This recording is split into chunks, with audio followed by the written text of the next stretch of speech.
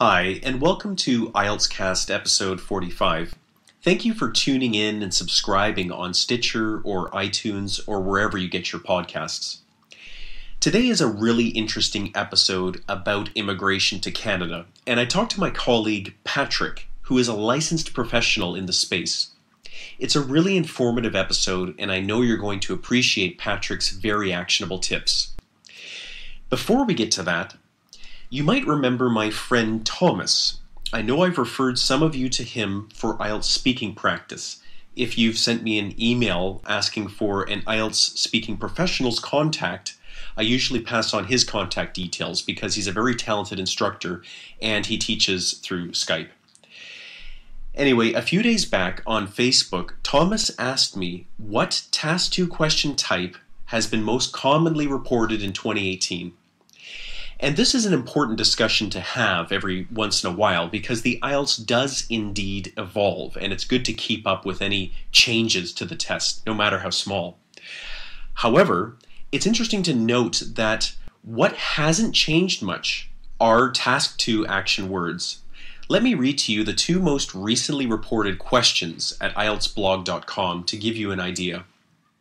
The first is, some people think cars are a better way of transportation around the city, while others prefer cycling. Discuss both views and give your opinion. And the second is, nowadays the most important task is the environmental protection of our planet for future generations. To what extent do you agree or disagree with this statement? So these Task 2 question types won't be new to you. You can see the first is a very clear request for discussion. And of course, you're going to respond to this using a discussion essay structure. And the second clearly requires an argument essay. So you can see that the core question types, even in 2018, even the last two questions that were asked on the IELTS and reported to IELTSblog.com haven't changed much at all. We've seen these kinds of questions for the past 10 years. So keep practicing your argument and discussion essay structures. All right, let's get to the topic of today's episode. So I had a very informative conversation with my colleague Patrick Leong of 101migration.com. Patrick is a licensed immigration consultant in Canada, which means his practice is recognized by the ICCRC, the Immigration Consultants of Canada Regulatory Council, which is quite a mouthful. This is the regulating body for professional immigration consultation in Canada. Because I get so many emails from people asking for information about immigration to Canada, I asked Patrick to give me a quick rundown of the process and what he would recommend candidates do. In this episode, I'm only going to talk about the express entry application route. So if any of your questions are not answered, or if you are pursuing immigration to Canada in a way other than express entry, please direct your correspondence to Patrick. His email is patrick@101migration.com, or you can find him on Facebook and Twitter, which are also under the name 101 Migration. So if you search 101 Migration on either of those platforms, you will find him. Patrick told me that the vast majority of people he works with that want to go to Canada seek to do this through achieving permanent residency, or otherwise known as PR, permanent residency status in Canada. And I'm just going to define that really quickly just to make sure we're all on the same page. Permanent residency is an immigration status that allows a person to live and work in Canada for an undefined period of time. So this is of course different from a foreigner being in Canada temporarily as a tourist or a student, or to fulfill some sort of temporary contract as a foreign expert. So permanent residents to Canada are issued a PR card, which allows them to travel to and enter Canada an indefinite number of times. PR holders must live in Canada for 2 years in a 5-year period, and they get most social benefits that Canadian citizens receive, and that includes healthcare coverage and the freedom to live, work, and or study anywhere in Canada. Permanent residents, however, cannot vote in Canadian elections. So, as Patrick pointed out, there are different ways to apply for permanent residency. And the vast majority of the PR applications he sees are through the express entry method, which can be pursued whether the applicant has lived in Canada or not. And it can even be pursued if the applicant has never been to Canada before. So this in part explains its popularity. The express entry process is a points-based system that awards the applicant points for certain qualities. For example, I'm going to describe a profile of the most common applicant Patrick sees that has a likelihood of successful application for PR. This person is 31 years old. They are unmarried. They have no dependents. They have a bachelor's degree. They have 3 years of work experience outside of Canada. And they have an IELTS band 7 with specific scores of listening band 8 and then reading, writing, and speaking at band 7 or higher. So in this specific case, the applicant's attributes produce a total of 443 points. And to give you an idea of how competitive this score is, Patrick told me that there were 3,500 successful PR applications in the most recent round of the express entry Canadian immigration process. So these are results that came out in April. 3,500 people were issued an invitation for PR to Canada.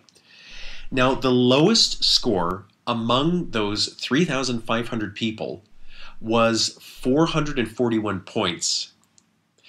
Okay, so the profile that I just described to you is 443 points. So you can see that the profile I have described would have only just squeezed by had they applied for Canadian PR. Okay, so this is the profile of somebody that's on the lower end of the scale of people that are invited to receive PR to Canada. Now, for example, if their IELTS listening score were to be only 7, so if you remember I told you that their IELTS band score was 7, and then they had an 8 in listening and a 7 in reading, writing, and speaking. If the listening were also 7, then the total points would drop to 337. Okay, so it was at 443 and it drops to 337. And so of course this candidate's application for express entry would not be selected because the points score is too low. So you can see that your IELTS really is very important. You must get that band 7 with a listening band 8. You can pretty much double your points for language by just having that band 7. Now the way that the system works is your IELTS score is converted to the Canadian language benchmark, which requires the listening score be slightly higher than the other skills. Now Patrick told me that in his experience it is much harder to have a successful PR application when your IELTS score is less than band 7, and he almost never sees that.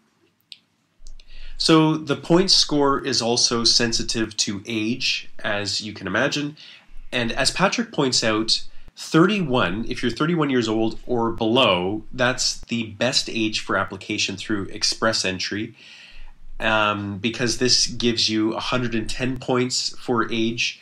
But when, if you're 32 and then onwards, these ages receive incrementally less points. Points can also be removed depending on your marital status and your education, and of course, whether that education was attained in Canada or not. Your points are also sensitive to your work experience, and this should, like I was saying, be 3 years at least. And this is evidenced by a letter from your employer, which would indicate exactly how many years of relevant experience you have. So in the event your express entry PR application is successful and you receive an invitation to apply, which is otherwise known by the initialism ITA, invitation to apply, ITA, you will be asked to submit your supporting documents in the next step of your application.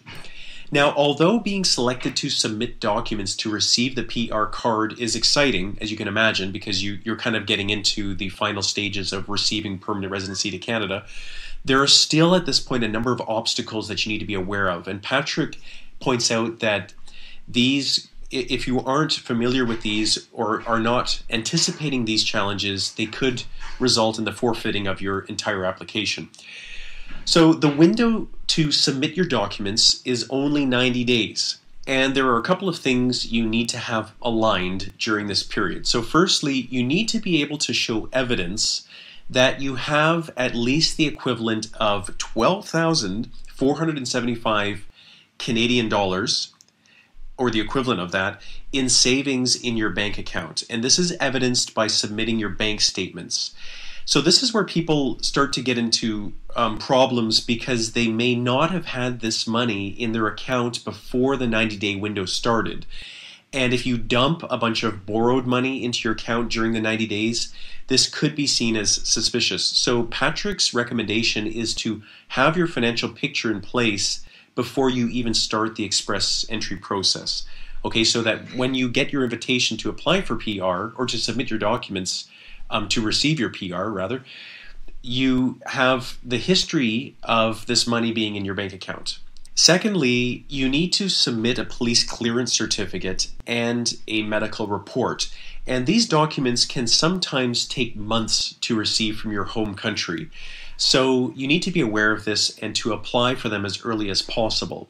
Now, in the event your medical appointment date is positioned after the 90-day window, which does happen sometimes, Patrick informs me that you can submit evidence of this in place of the medical results.